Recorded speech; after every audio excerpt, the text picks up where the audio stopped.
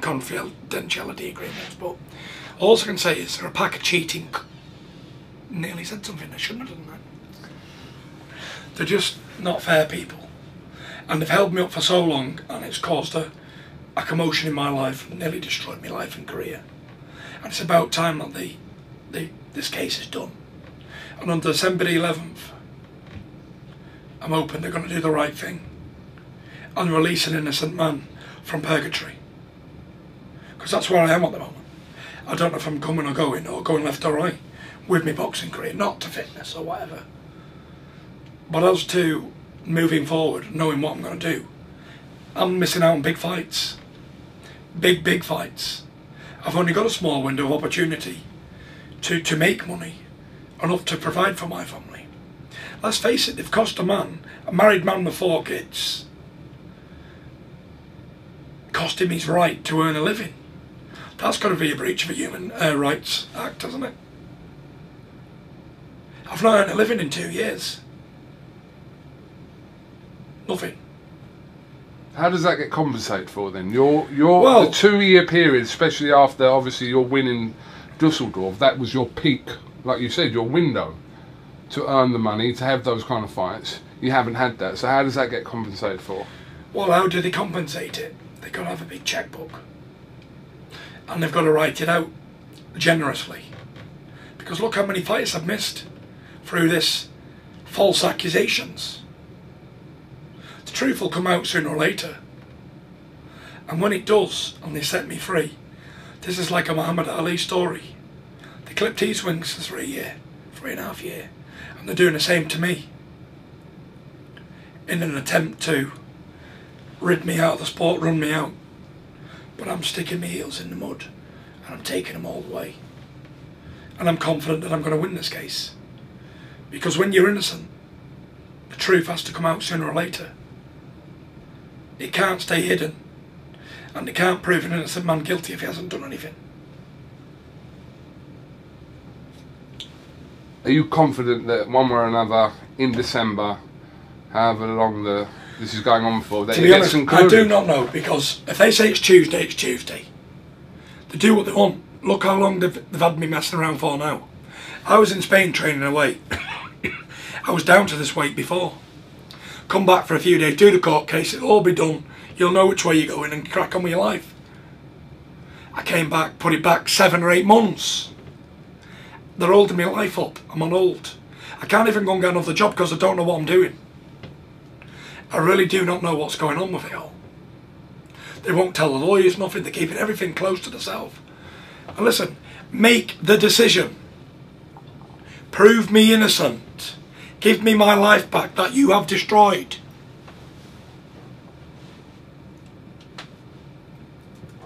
Totally innocent.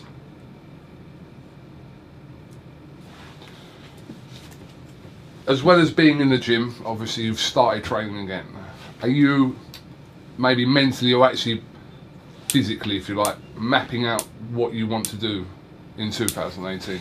Yeah, listen, providing I win this case in 17, 16 and 17 has been terrible years for me. I just want to put them behind me and crack on with the future. I want to make 18 and 19 my glory years. They've took 2 of my prime years out of my life. They're never going to come back. No one can compensate age.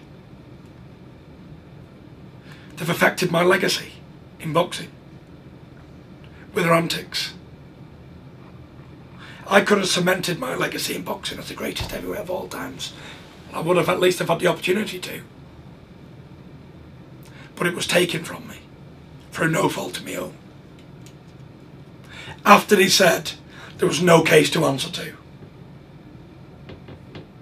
But now I'm planning my life again. I'm planning a big 2018 return of the Mac. This time I want to be myself. I don't want to play a character anymore. I want the public to see the real me, the people's champion, the happy-go-lucky Tyson Fury that everybody loves and adores. Not the confident, brash character, the cockiness, to sell tickets. If these promoters out there can't do their own job, I'm not going to do it for them, because they don't help me with my job. They don't physically get in there and start throwing punches, so I ain't physically going to be a performing actor. I'm going to be Tyson Fury, the real Dom Perignon. What is your promotional situation at the moment? Promotional situation at the moment is, again, I can't make any promotional deals with anybody until this case is sorted. If someone said to me, we'll give you 50 million quid to fight Cougar Cassius on a Friday afternoon, I couldn't do it because I'm physically not able to do it. Damn right you're not. No, I'm not. So you'd be rescued from a lot of pain. So until this is clear, there's nothing. Someone could come to me literally with whatever they wanted, and I couldn't take it because I'm not in a position to fight. I'm sure there's promoters out there that love to sign me up and love to get me back in the ring and fighting again and involved in big fights. But it's not possible at the moment. So all I'm focusing on at the moment is keeping strong, keeping the faith, keep training and doing the right things. And that's got to be a step in the right direction, because health is better than wealth, and what I was doing wasn't healthy for me, eating and drinking all the time and having no routine. So now I'm back in the gym, I feel more focused, I feel as if I've got a story to tell as well, a massive story that the world needs to know, because this can't continue to happen to other people. And the stuff that I've been through, depression, all these mental health problems, my story can help others, inspire others.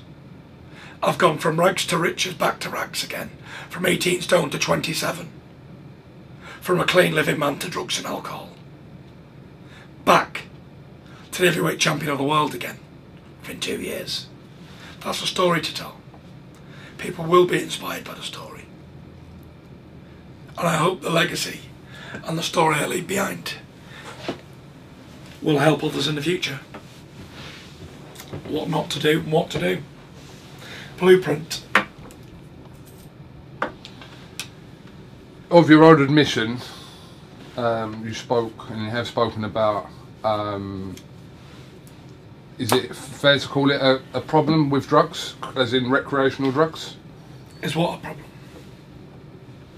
What you've spoken about in the past. I'm calling it a problem, I'm not saying it's a problem now, but a past problem, if you like. I wouldn't call it a problem. It wasn't a problem. It was just a pastime, bit of fun, buzz, whatever you want to call it. But it was more drove to that position by what was going on with my life and career at the time. You think how hard it's been for me over the last 2 years, being falsely accused of the damn right worstest thing I could have done. Of all the other things I've been called, a bigot, a sexist, a homophobe, whatever else they want to call me, I may have been all of those things, but the one thing I'm not is a drugs cheat. So to me, that's the worstest thing that a sports person could be. He may as well be whatever he wants to be, but a drugs cheat is one thing I'm not. And I will not be convicted of it, and I will not be forced to admit anything I haven't done. So, as to having a drugs problem, no. I was forced into a position, into a damn right low place. I've been as low as any man can go, and back again. All because of what these have done to me. Before this, I never took a drug in my life, ever. I got to 27, won the world titles and everything. Been around the block 10 times. Never took a drug. But through these UCAD, and through all this case, the pressures they put me under, nearly lost my wife and kids over it all as well. This is what I've had to put up with through these annoying people. And that's where we're at today. So was it a drugs problem? No. It was a UCAD problem.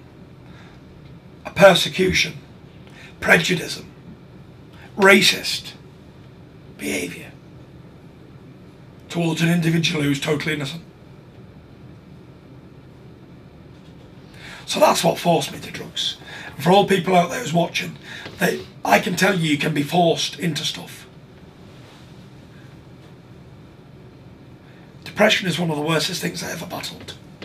More fearsome than 10 Klitschko's and 10 Anthony Joshua's. 10 Derek Chisoras and 10 anybody else. The hardest fight I ever had was with depression.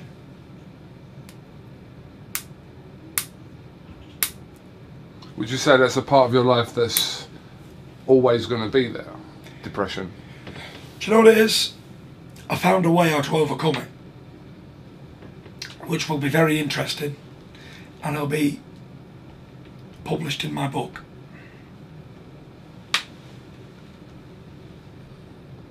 Something that works for you? Yeah. And it works for other people. At the moment, I'm a mentor for quite a few famous people. Life coaching.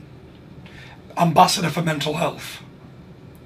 People are texting me and inboxing me and stuff like that for help and advice all the time. Because if I'd been through and overcome it to get back to where I am today, then anybody can. Because I was as low as anybody could go. Couldn't go any lower. The next thing was suicide.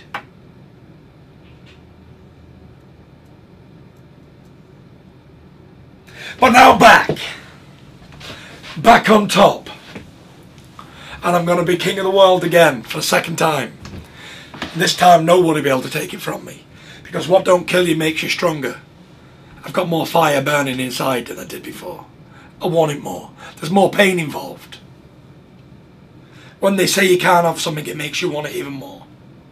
The heart grows fonder for stuff you can't have. And when you're told you're going to get banned for a long time, you want it more and more and more. And there's not a man out there born from his mother that can beat the Gypsy King. Especially not a man with a pair of gloves on. In a boxing ring. With a referee, with a lot of judges. You haven't just got to overcome the size and the reach and the moving and all that. You've got to overcome the burning passion inside never to lose a fight. The will, determination, the drive of this individual.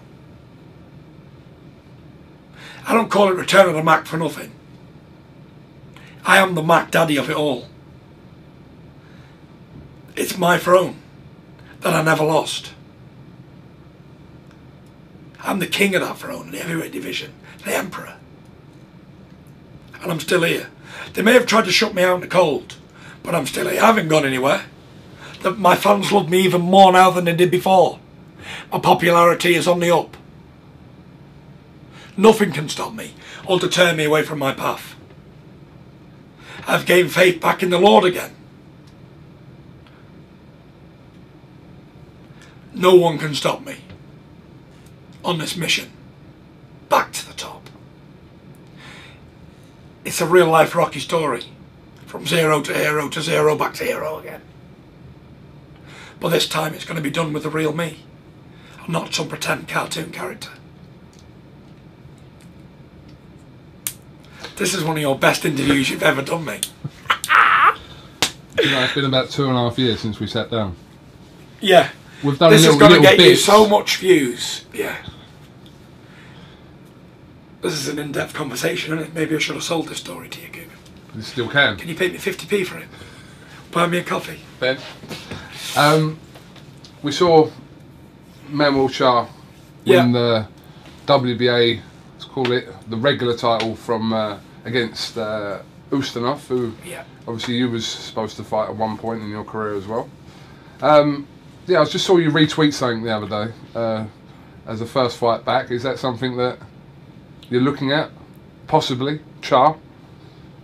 First of all, I'd like to say congratulations to Manuel Shah, one of my Muslim brothers, and what he's done in his life is very, very, very good. This man was stabbed in the guts and nearly died in intensive care. Then he had to have an hip operation. He couldn't walk for months. To train his way back, doing a little bit of elastic band movements and stuff. And he's got his life back on track and won the heavyweight championship of the world. The first Lebanese heavyweight champion in history, and probably the last. This man has got to be on par with King Darius himself for what he's done.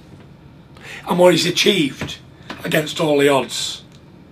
This is almost like a Tyson Fury story, but with Manuel Char's name on it. I just want to say congratulations, my brother. You've done marvellous. Congratulations. For sure. Congrats. Achievement. Never to be forgotten. History books. So you're interested in fighting him? Yeah, I'll knock him out around. No. Listen, it's a tough fight for anybody. Manuel Char can really fight, or else he wouldn't be heavyweight champion of the world. He's been in there with Klitschko, Povetkin. He's been in there with some good fighters, and give a good account of himself. So yeah, it'd be a fight that I'm interested in. A good test for me at this stage of my career.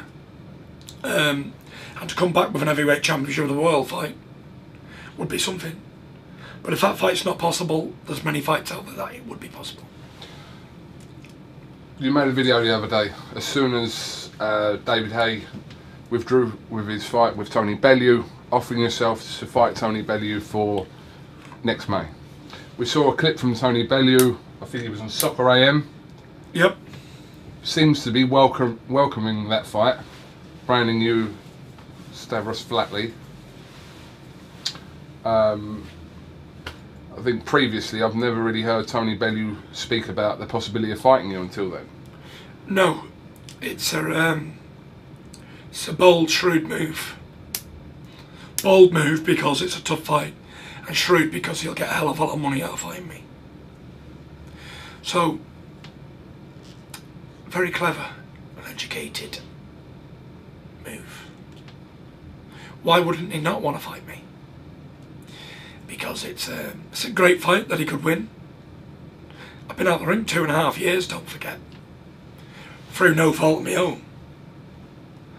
And to come back with somebody on as high as level as Tony Bellew would it be a suicide mission? A match fit heavyweight, former cruiserweight champion, a man who beat the great David Haye. And let's face it, when I was going to fight the great David Haye, nobody gave me a chance of winning. So how can so many people write off Tony Bellew against me when he beat the great David Haye, who I couldn't have beat, no chance. But the man pulled out twice from me. So how are they saying Tony Bellew's an easy fight for me when he's a match fit